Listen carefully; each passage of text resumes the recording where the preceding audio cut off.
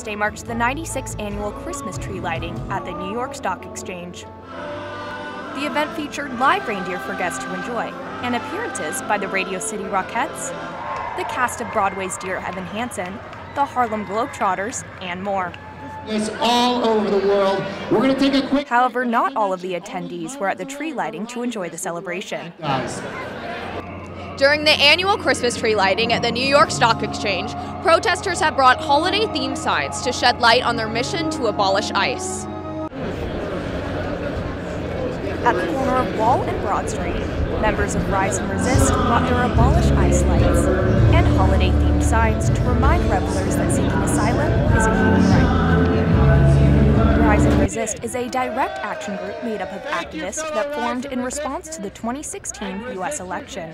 For coming out tonight. There are all kinds of atrocities being committed against immigrants in our country at this time, and a lot of those crimes are being enabled by a lot of the companies on the stock exchange itself. Instead of disrupting the annual event, protesters held a quiet light and sign-bearing vigil, using the holiday season to their advantage and bringing a positive awareness to their concerns. Because I'm Jewish, I have family that has been in similar detention centers throughout history, so I felt so compelled to come out. The group also aimed to hold Border Control and ICE contractors accountable by standing outside of the New York Stock Exchange.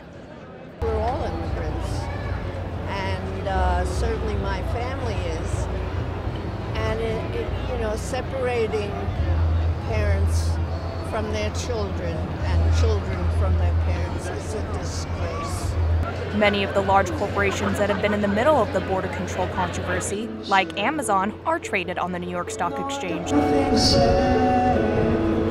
Reporting from Wall Street, I'm Claire Wright.